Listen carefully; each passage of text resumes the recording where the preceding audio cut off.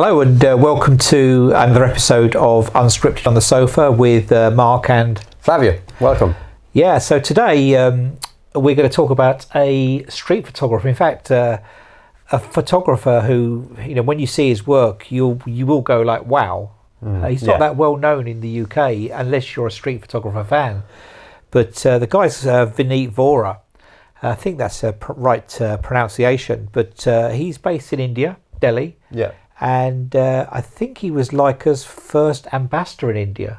I'm not sure about that, but yeah, he's an exceptional photographer. Sure, he really is.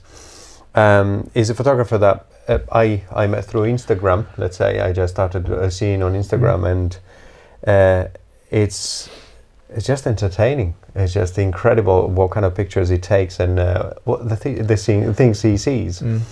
As we'll see, you know, his mindset is totally different. Yeah, absolutely. And I know we've spoken about mindset and practice, and you know, we all get good at certain things, and you can see Vineet is looking for this type of image. Yes, because they're very, very different, and I think most photographers wouldn't see those. No. Let's just look at them because it kind of explains. Yeah, it let's really. give it. Shall we give it just a bit of an idea of who he is first? Of course. I just got a couple of notes here to give a short introduction to him. So he's from Delhi, born there in 1973, and both his brother and his father were working artists. Okay. And he learned to see. That's the right way to say it. Sure. Very, very young, and he started seeing moments, or started seeing details and things that he wanted to capture, and that's how he became a photographer.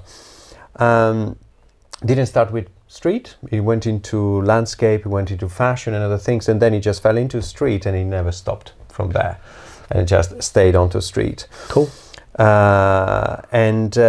He founded the APF magazine together with a brother, which is Rohit Vohra, hopefully pronounced right. And we'll stick a link in the description beneath, so if you want to subscribe to the magazine, it'll be there. Yes, and the brother is also a street photographer, and both of them are Leica ambassadors. Oh, wow.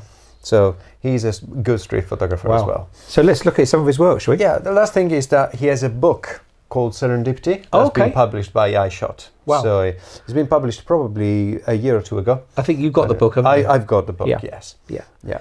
So the first picture we're going to talk about, it's one of those images it just grabs you, and you just look at it and you just think, wow, I just would never ever have seen that.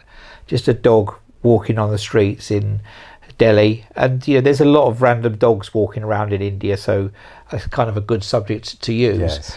But I just love the way that he's waited there, and he's looking for the decisive moment, and he's sort of micro composing it to the nth degree. I mean, really micro composing to get his tail in exactly the right position, to make his tail part of the background, which is the bus. Yeah. So he's chosen his background. He's waited for his subject to come into all things we've spoken about before. Absolutely. That we use, but he's just taken it to a different level. Absolutely. And, you know, the inexperienced photographer or the non-photographer would say, oh, what a lucky shot. And I think luck has very little to do with this. This is a lot of work. I don't think any of his pictures, luck is involved in them. And, you know, this second picture with... using a mirror and the background. Actually, 2 mirrors. Of course, yeah. I didn't see the second one to start with. Yeah. Which is even more interesting to picture that way. Yeah. Wow. But no, again, I love it because you've got this guy who's just standing there, and it's obviously not his head, it's a reflection, but he's micro-composed it, so the person's reflection is growing out of the guy's body who's behind the mirror. Yeah. Whereas the other one is a pure reflection. Yeah.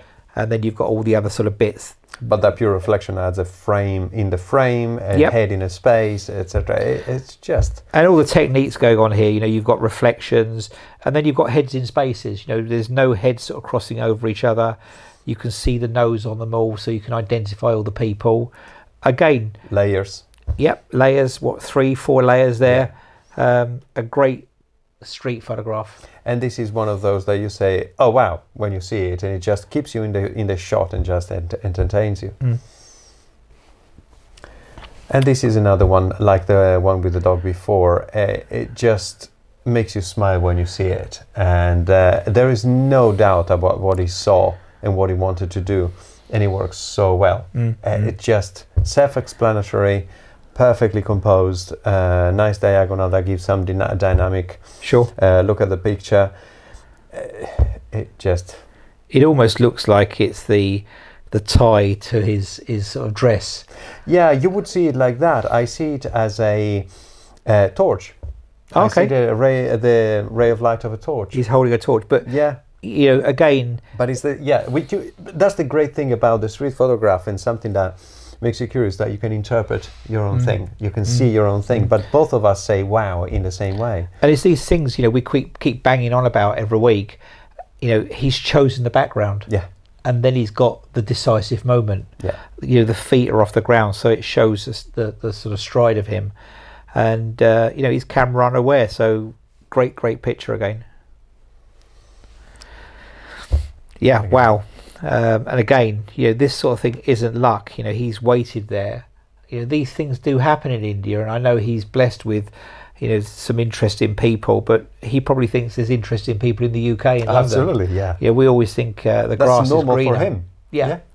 That's his everyday environment. But there's a kid jumping off a bridge or off of the side of one of the ghats. What do you think? Yeah, it's at the side of the ghats, I think. And he's diving in, and he's timed it with a boat, and it's about decisive moment. Micro composing, and head in the sky, so there's no lines going through that guy's head, and there's all these little techniques going on there that as street photographers we all should be practicing all the time. Yes, absolutely. And this again, it's such a great thing to have seen, because how do you see this happening beforehand? Unless you have a mind that already saw those two, how would you call them, the supports for the car? They're like car jacks, but car jacks, and you already have seen them, and you think of doing something with them, and then you see the flip flops coming, and you wait for it, and you get the right shot. But again, this is those techniques we're talking about. He's chosen the background. He's seen this backdrop. Yeah. Of these two orange, and he knows a lot of people in India wear flip-flops. Yeah. I mean, they just do. It's that type of country. So he's chosen his background, and then he's waited for the right person to come into the frame, because you can bet your bottom dollar there's probably not that many orange flip-flops around. They're mainly blues and whites and blacks. Yeah. But he's waited and waited for the right person to come in. Yeah. And then he's caught it, the decisive moment, the foot off the ground rather than sort of both flat-footed. Absolutely. And the juxtaposition between the two is just amazing. Yeah. And I even like the random hand just sort of hanging down. Yes. Yeah. You don't need to see his face. It's not about his face. It's about the juxtaposition between the orange flip-flops and the orange. And I would say Vineet Vohra really is juxtaposition to the nth degree, isn't he? Yeah. It's just a master in juxtaposition. As we see on the next picture. As we see in this picture, yes. Who would have thought 3 pictures of, some chickens would be a great street photograph? Yeah. But then when you put these little sort of taps next to it that are there, you do see these sorts of things in the street. And I've probably walked past a picture like this 100 times when I've been in India, and I just haven't seen it because I'm not attuned to that type of thing. Absolutely. But wow, 3 beaks, 3 red taps. Yeah. And it just works so well, doesn't it? There's not much else to say. It's just great. But picture. guys, check out this guy on Instagram, because we've just picked half a dozen pictures, but literally they just go on and on and on. It's just, they're in a different level if you like these little sort of quirky things. Yes. And this humour in your pictures. But you've got to study these sort of things or look out for them, and boy, it's quite hard. But I think it's such a, as you just mentioned, study. He is such a good way to learn what juxtaposition in street photography means. Sure.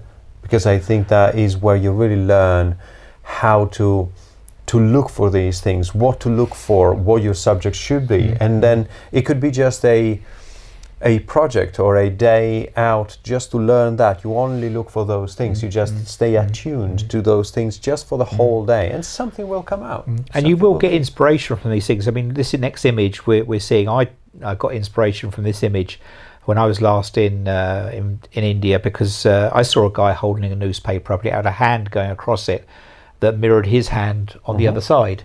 And I got that from this. I started looking for these sort of things, and I just love the fact that this guy is holding up a newspaper, reading it, probably totally unaware of the photographer taking the picture. Absolutely. But he's used the picture on the newspaper as his head, and he's probably sort of just moved himself around a bit just to make sure that it's absolutely right. Again, this is. There's not a lot of techniques going on here because it's probably presented itself to him. Yes. But the technique is being aware spatially of what's around you, so that when these things, they're there, you just take advantage of it. Absolutely. And this is one of those things where, this is like a gift. I would call it as a street photographer. But you have to take advantage of it. Absolutely. We get gifts occasionally, but it's this thing, the harder you look or the harder you try, the luckier you get. And Vineet's got a little bit lucky there, but hey, take advantage of that luck. Absolutely. When it presents to you. Absolutely. And talking about the luck, about the dog with the tail before, there you can see that it isn't luck. It's just skill, eye, and just working the picture. So there is another one that is just absolutely perfect. I mean, there are a lot of random dogs in India, so it's a good subject to do. But and there's quite a few dogs in his own portfolio. There is a lot of dogs in his portfolio. But why not? Why not? Because if they work this way, sure. I've tried to put the odd random dog in a picture when I'm taking street photography in India, but I've never used them to the sort of extent that he is. And I think he's on quite a wide angle lens. I think he's on a 28 or a 35mm lens on his Leica. I think he uses the Q2 as well. He uses the Q2 as well, yes. But so I really hope you've enjoyed this short insight into sort of Vineet's work. Go check him out. Honestly, you'll probably spend hours looking at his Instagram page. You might have surmised we do like him. Yeah, and thanks for tuning in. Please give us a nice big thumbs up. Make some comments as well. Subscribe, and we'll look forward to seeing you again real soon. So it's goodbye from Mark and Flavio. Goodbye. Goodbye.